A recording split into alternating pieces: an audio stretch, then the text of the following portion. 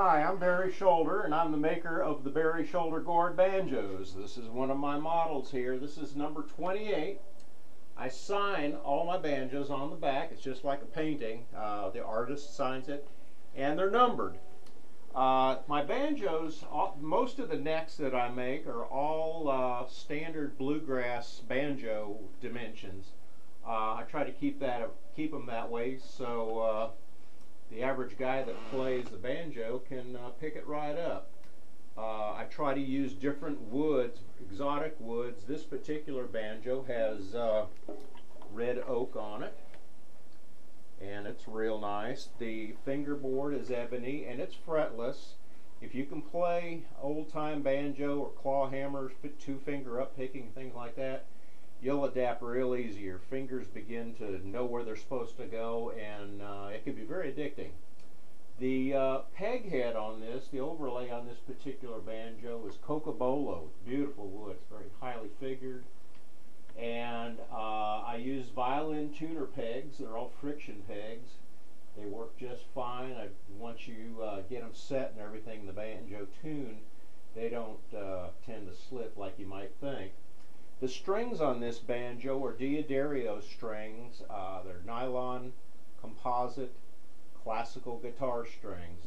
They're great. They have a hard feel to them. They're a lot better, that I've found, than the Nile gut, which feel very noodly sort of. So this is the set that I put on all of my banjos when I send them out. The tone on my banjos really varies from the size of the gourd. Now this is a pretty big gourd. This is almost 11 inches, might be a little bit more than that, and it's about 6 inches deep. This banjo has a lot of deep bass to it because of so much volume inside. I've used different size gourds just for variety. Occasionally I use a canteen gourd, which is very flat. This particular model here, this is my player that I always use. This has a canteen gourd, and as you can see, it's a lot flatter. Still plays good. It's got a lot more punch. So it just kind of depends on the tone you're looking for. I always cut a hole in the gourd so you can get better tone response. You get a lot better bass response out of this. The insides of my gourds I coat with a two-part epoxy glaze coat. This reinforces the gourd a bit more, and I think it gives a little bit better tone reproduction. The heads are covered in goat skin, ebony tailpiece, maple bridge, maple nut down here. I try to approach every gourd as an artistic project. Someone that sounds kind of corny, but that's what I do. I try to use different tones, different contrast in all the instruments that I make. This particular gourd here, or gourd banjo here, is a little bit different. It's got more of a natural finish on the back. Got some real neat markings. This particular banjo has a cherry neck. It has rosewood tuners and so forth. It's got a rosewood fingerboard, same kind of strings and everything. Same tone hole, and it's not as thick as the other one. This is about a little over 1/4 of an inch thick, but it has some pretty good tone to it,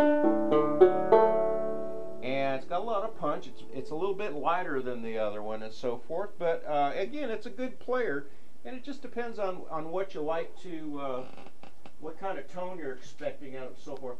Oh, also on this one, it has kind of a more traditional bluegrass looking peg head on it. It's got an ebony overlay here, so that's just kind of a real basic. This is just a real good plain banjo, real basic thing. It'll fit in a gig bag, so you won't have any trouble toting it around to any jams here. Let me play a little tune. This is a little Bruce Molsky tune called 4:30.